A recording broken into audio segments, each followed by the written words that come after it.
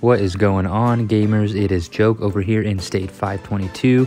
I have been putting this video off for quite some time, but per some of the people's requests, I will do it. So today, without further ado, I bring you a video on hero formations, and I'm only in this video going to talk to you guys about normal orange hero formations because this is where we need to start.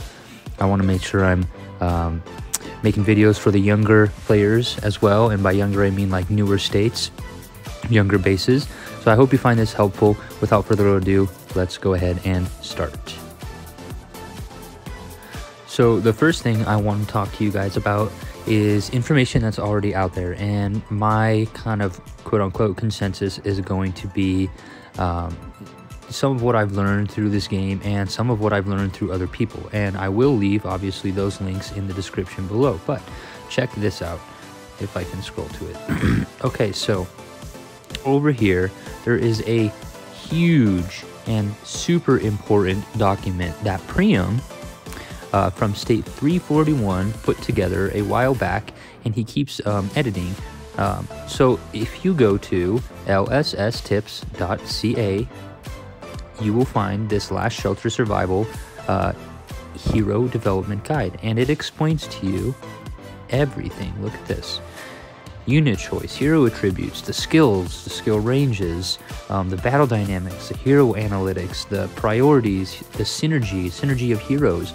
Not all heroes work together, and then his conclusion. So I've learned quite a bit actually from this document alone, and I will reference back to it from time to time. Long story short, your hero formation is going to be dependent on what you are doing, if you're attacking or you're defending, and what units you're using. Check this out. There are 74,000 different permutations of APC computations. Not all of them are useful. That is a fact. That is a fact. Not all heroes work good together. So I guess since I'm primarily using shooters, let's talk about shooters first. We can go over here and see all of the shooters we have. The shooter heroes we have. Let's see. Oh look, they give us another one, the Undertaker. That's great. So I'm missing the Forsaken one, Warhound, Reaper, and Razor. I've had both Reaper and Razor and the Forsaken one before, but I decided to split those to try out different heroes. You should always be experimenting. I'm going to try to drag this thing around so that you guys know where I'm pointing. So Razor, he is a vehicle only hero. If you pair him with anything else, he will not work. You can always click on him, and you can click on all these skills down here to see this first skill. If you look up here, it tells you all about it. It's a combat skill. Its effective range is 4, and it will target 2 random enemy squads within that effective range of 4. And let's talk about effective range for a minute before we get too far into it. Oops. So what I'll need to do is actually go back to one of my battle reports.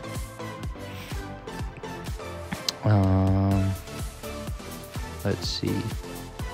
We can do this one. This was a great one. This was a channeler. They came into our state, and I pounded them. But anyways, if you don't know, you can see the battle reports up in this top right hand corner. If you click that play button right there, it'll actually play it out for you. So let's go ahead and play this out. Right. So as they're playing, wow. Okay, let's not go 5. Let's go one speed so I don't confuse everybody.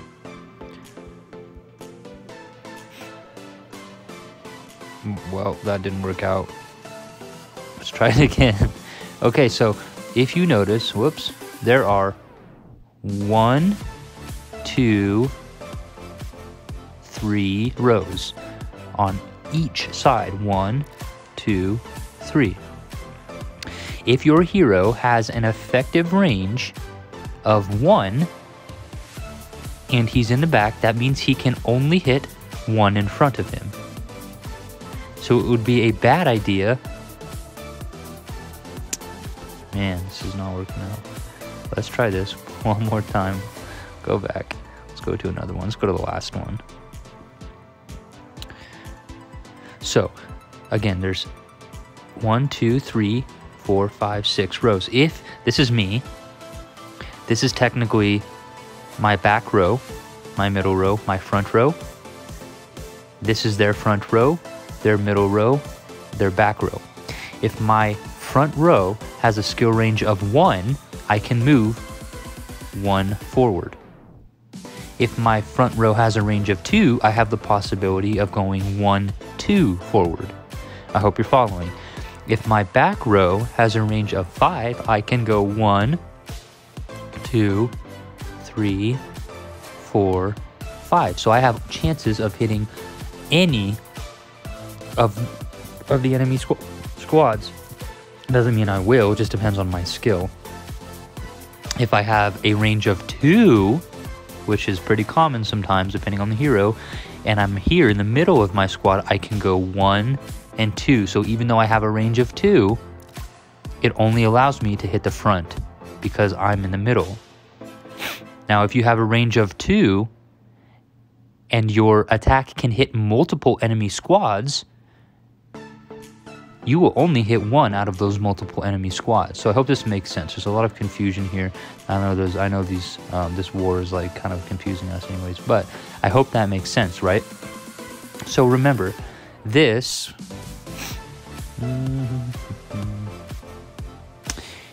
your front row heroes, your middle rows, and your back rows. Technically, all of your heroes, technically, for the best opportunity to attack any enemy squad, technically should be 4 or 5. But you can get away with a skill range of 5 that should always be in the back. A skill range of 4 or 3 would be good here, and then a skill range of above 2 ideally would be in here. Unfortunately, say for instance my guy, he only has a range of 2, so he can only hit 2 of the enemy squads. That's all right. He's in the front. He's more of a support hero for my alternative heroes anyways. But let's kind of start talking about some of these heroes. So as Priam says, I agree with him in most aspects. We can go ahead and check back his document that he did for us. So fighters, shooters, vehicles. I said we're going to talk about shooters first. Technically, Reaper, Shooter-Man, and Iron Guard are going to be the best, quote-unquote, formation for your shooters. And here's why. Let's see. So he said Reaper, Shooter-Man, and Iron Guard. Let's talk about Reaper first. Reaper is a siege hero. So he actually has a buff that is active when, let's see, if we can go down to, I believe it's this one here. If you look at his leadership skill, nope, not that one. I think it's his awaken. There we go. If he has a 25% siege might buff. So keep this in mind that it will only be active when you're sieging. This hero's buff, this 25% buff in Reaper, if your base is getting attacked, does not work. So I don't necessarily agree that Reaper is going to be the best hero for all purposes. But if you are attacking, say you attack with shooters and you're using a lot of speed ups, Reaper would be a very good hero to attack, and he would be a great hero to put in front because he has a fairly long range. Going back to the combat skills and your ability to look at them. So check this out. So he has a combat skill right here. Its effective range is 2, and it can hit one random enemy squad within the effective range. So he'll be in the front. Technically, he can hit 2 of the enemy squads. 2 of the enemy squads. So the front or the middle of their squad. He has a 55% chance to deal 357% damage. 55% is a pretty good probability. Chances are 1 out of every 2 times he's going to attack, and he attacks for a decent amount of damage, so he is not bad. His second combat skill has an effective range of 3. So technically, he could hit all the way back into that last squad, the last enemy squad. Now, if you'll notice too, his target is 2 random enemy squads within effective range. His chances are 40, a little bit low, 241, not terrible, but not great. So he can technically, from the front row, hit any of the enemy squads. However, if he was in the middle row, he would only be able to hit to the middle. His limit is the middle. If he was in the middle of your squad, his limit would be the middle of the enemy squad. So he would still likely be able to be okay in the middle and still hit 2 random enemy squads within the effective range. It really wouldn't be random at that point, though. It would just be the front and the back. So that's good. And then his last skill has an effective range of 5. So him being in the front, that means he'll be able to attack any of the enemy squads. Now, if he was in the back, this skill would work. But the problem is that this skill wouldn't. So you lose a 55% chance to deal 357 damage every single turn. Catching what I'm putting down. So his target is also 3 random enemy squads within the effective range. 1 turn's prep, 40% chance to do 282 damage to 3 enemy squads within the effective range. So as long as he's in the front, I mean, in this case, it doesn't matter for his last skill what position he's in your APC, but regardless, he has a 40% chance to do that kind of damage to all squads. Keep in mind, it is a 1-turn prep. So if you, and I like to do the math this way, there's realistically a 20% chance. So it takes 1 turn to prep, and then after that turn, so you're talking about 2 turns, 40% chance. I like to consider it maybe like 20% chance per round to do that damage. Kind of just weird the way I think of it, but it is what it is. So he is a middle, or for the best optimization, because of this skill right here, he is a frontline, also middle hero. Next up, Shooter Man and Iron Guard. So let's talk about Iron Guard first. He's the easy one. Iron Guard is shooter specific. And if you look at his skill over here, I believe all of his skills have an effective range of 5. So it's 4, it's 5, 4, and 5. So this range is 5, this one is 4, this one is 5. 1 turn prep, 50% chance to do 641% damage to the enemy squad. And he can only, if you see, the requirement to use him is 1 hero is leading shooters. He will not be effective. So whereas Razor is a vehicle hero, he's only going to be effective with vehicles. Iron Guard is only going to be effective with shooters as well. So there's about a 25% chance, or if you look at it the other way, one turn, 50% chance to do 641% damage. It's about every other turn you could do this skill. And his second one, 50% chance, so every other turn, ideally, to do 136% damage to 2 random enemy squads within range, 30% bonus damage to own squad, right? So when he triggers this, he's going to have a 30% damage bonus to his own squad, meaning that'll go from 136 to 166. Also notice too, he has an effective range of 4. He could be a middle and or back hero. I like him in the middle. For what I have, it works very well. 2 random enemy squads within effective range, right? So damage to 2 random enemy squads. So if he's in the middle, this skill could work for 1, 2, 3, 4. So it could work all the way into the middle of the enemy squad. So I don't want to sit here and explain every single combat skill of every single hero, but I think you guys get the idea. I want to speed things up and don't take too long on this video, so let's just do that. Skill range of 5. He can hit from anywhere, the front, middle, or back of your APC. Technically, he could hit any of the enemy squads. This should make sense. If you have questions with this, go ahead and check out Priam's right up. So Militant, Shoot a Man, Dawn Guardian. Reaper, Shoot a Man, Iron Guard for shooters. And for vehicles, Razor, Shoot a Man, Dawn Guardian. I'm not necessarily preferenced to Dawn Guardian. He hits when he hits, but sometimes he doesn't hit. So I don't know really what I would replace him with, because Shooter Man is also a range 5 hero as well. All of these would be good. So there's also one more I want to talk about too. So you could do, let's see, take all my peoples out, and let's see. So for shooters, my ideal combination would be Iron Guard. You put him in the middle, and Shoot a Man,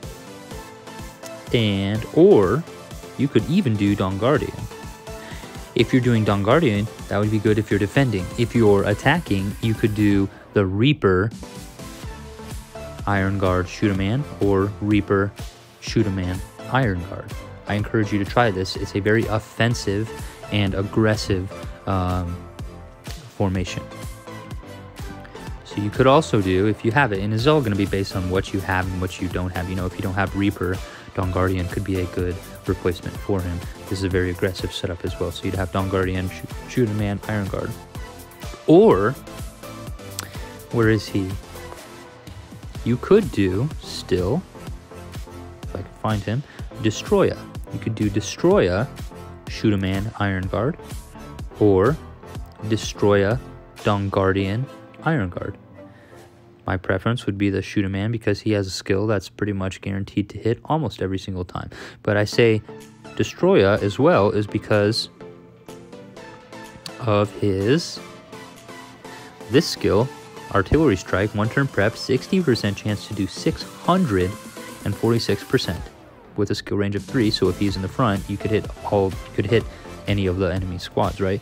But this one right here too. So 30% chance to deal 441% damage to one enemy squad within range and suppress them, unable to take actions for 1 turn. So he is a suppressor, and he suppresses them so much that they really can't do anything for 1 turn. As well as Destroya, I don't have him to show you, but Forsaken One. He is one of the best suppressors for normal orange heroes. You have Forsaken One, Destroyer, and Arsenal. They all suppress. Forsaken One is really good, actually.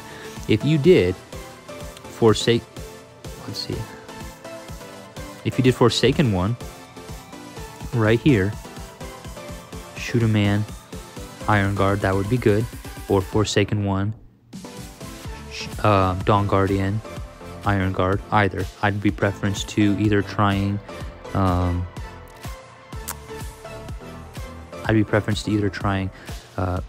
Forsaken One, Shoot a Man, Iron Guard, or Reaper if I was attacking, or even Dawn Guardian as well. So that would be what I would do for shooters. For vehicles, I would do, and I don't have him to show you, but I would do Razor, and then you could go Shoot a Man and Dawn Guardian. Now Razor, let's go ahead and look at him. Let's check out his effective skill ranges. So Razor, he has a skill range of 4 right there, a skill range of 4 right there, and a skill range of 3. So if he was in the middle, technically,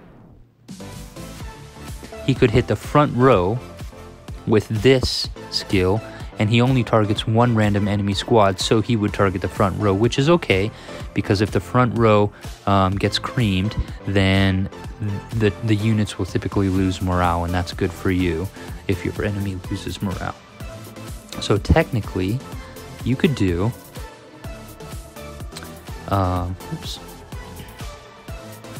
you could do Razor, Shoot a Man, Dawn Guardian, or Forsaken One, Razor, Dawn Guardian, or Forsaken One,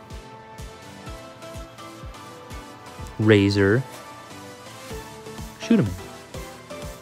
So there's a lot of options, as you're finding out. Let me turn these notifications off. 1 second. All right, we're back. So I had to turn on Do Not Disturb. Those messages were getting annoying. So basically, we have Reaper, who can be put in the front or the middle. You could do Forsaken One because he silences. You could do Reaper because he's vehicle dependent, and then Shoot a Man, or Forsaken One, Reaper, Dawn Guardian. My preference, well, it just depends on what you have, really. You can't, beggars can't be choosers. If you only have regular and orange heroes, just use what you have. If you have Forsaken One, give him a shot. In the duels, you'll see, week on week, what they do and if they're more effective than each other. So just remember to keep experimenting is what I'm trying to say. I'd be preference trying Forsaken One. It also depends on what you use primarily. You could even do Reaper. If you're attacking with vehicles a lot, you could do Reaper, or Forsaken One, Reaper, Shoot a Man. You could do Forsaken One, Reaper, Dawn Guardian. I ran for a while. I ran Shoot a Man, Reaper, and then I had a Season 1 hero, the Flash, that I used too. But I'd be preference to trying Reaper, Shoot a Man, and Forsaken One, or Forsaken One, Reaper, Shooter Man, or even Destroyer. Right now in my vehicles, I run Destroyer, I run the Flash, he's a support hero, and I run as well Captain Ivanov. Captain Ivanov is a beast. But Forsaken One silences, he's a pretty good hitter too. Flash supports, and then Ivanov. That's what I run though, but if you don't have Season 1 heroes, that's fine, or Season 2 heroes, that's fine. You now know what you should run. Now, if we're talking about fighters, what I would do is we have a fighter-specific hero named Militant. Militant, let's see if we can pull him up. Militant has an effective range of 2. What does that tell you? Well, he really needs to be in the front for this skill to be effective, and he should be in the front because this targets 2 random enemy squads within the effective range. What does that mean? That means, well, if he's in the middle and he has an effective range of 2, he can technically only hit the first enemy squad. So you'll miss out on one full attack, right? You don't want that. So he needs to be almost his only option, at least to utilize that skill. Let's see about this skill. So another one, 2, and then an effective range of 4 right there. 4. Going back to this one. Whoops. 2 right here. So Militant needs to be in front. That means it's going to be rougher for you to use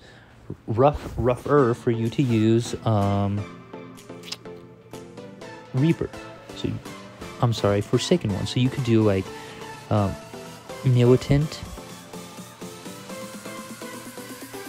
Reaper,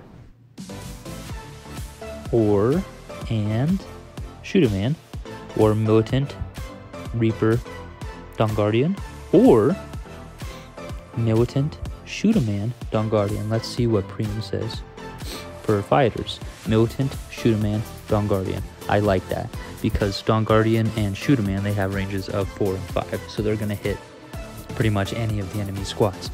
Now, if this is the only thing you have, it will work, If you're defending, this would be a good one too. If you're attacking, this would be a good one too. Also, if you don't have Shoot a Man or Dawn Guardian, you could always replace. You could do the Reaper. There's too many heroes. I'm getting confused, guys. You could do the Militant, Reaper, Iron Guardian. Oh my gosh, Dawn Guardian. See, now I can't even talk. Or you could do the Militant, Reaper, Shoot a Man as well. You could try Arsenal. He's a suppressor. He has an effective range of 3, so technically this skill would work still for 2 random enemy squads. Let's see if this next one would. His range of 3, 2 random enemy squads, and then the effective range of 3 as well. Technically, because check this one out, 30% chance to do 400% damage. to one enemy squad within the range, suppress them, unable to take actions for one turn. So there's no prep, and it's 30%. It's not, you know, it's not super, super high, but it's better than nothing. So you could do, you know, 1 out of every 2 or 3 turns, technically, you'll be able to suppress them for another turn. So it helps. It gives, you know, gives you that time to put in some extra damage to the enemy. But what I'm saying is you could technically, because he is, he has a skill range of 3, so it would be 1, and then the front enemy squad, and then the middle enemy squad. Technically, all of his attacks would still work. You could do Militant, Arsenal, Shoot a Man, or Militant, Arsenal, and Dawn Guardian as well. As long as you don't put Reaper in the back, you're good. As long as you don't put him in the back, you're good. This would be a bad formation. This would be a good formation. This would be a bad formation. This would be a good formation, right? So it's going to take you guys doing a little bit of research too. I mean, we haven't even talked into probabilities of your heroes working together too. And then also too, be sure that you are reading your heroes' bios. And I don't think I actually have. Actually, we can go look at it. Let's see. Oops. So if we go to hero, we can scroll down. We want to check out Warboss, Warhound, and then Reaper. I think in Warhound it says, right? Oops. Let's read him.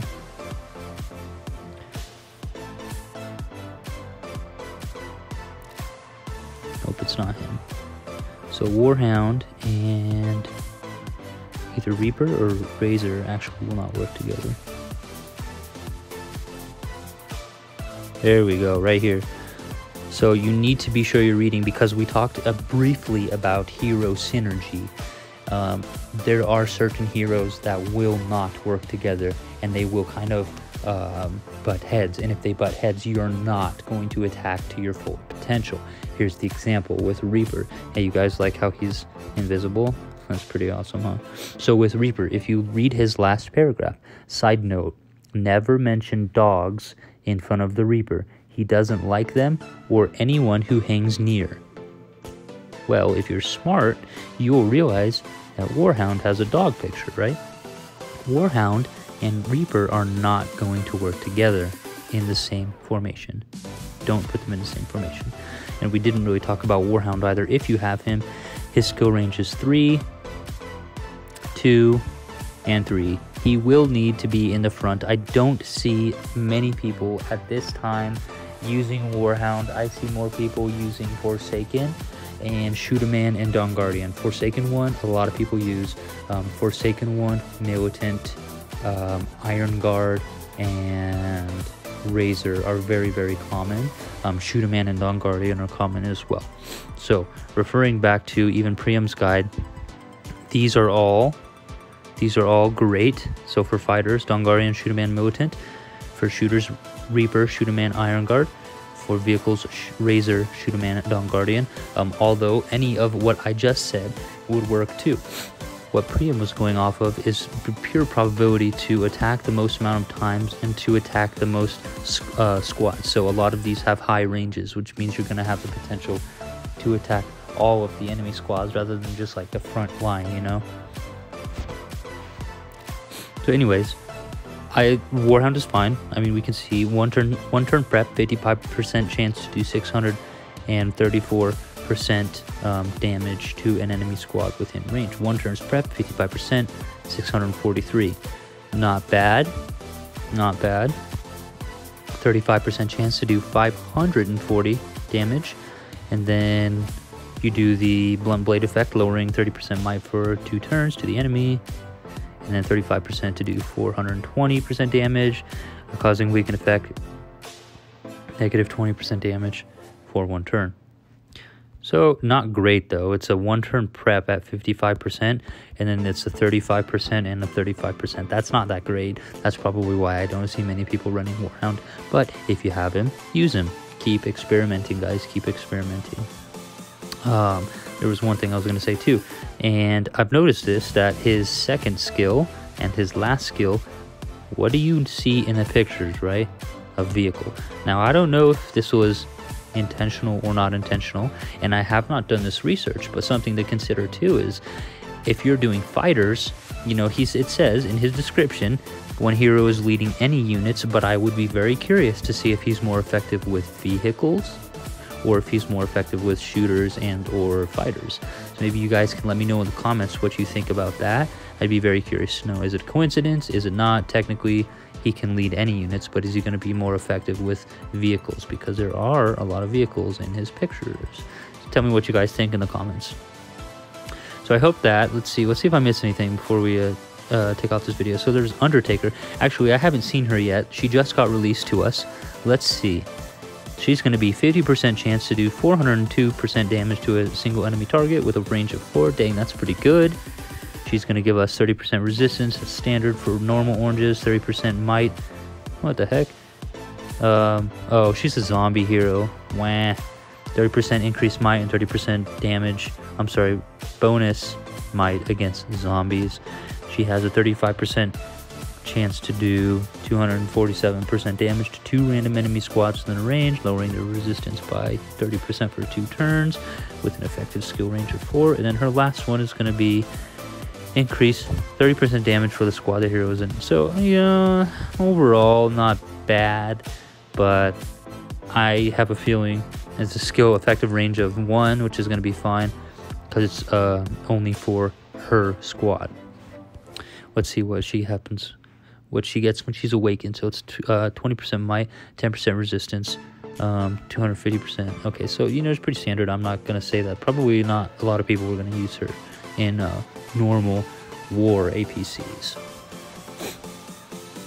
One more thing. So we did Razor, we did Reaper, we talked about Forsaken One, we talked about Warhound, we talked about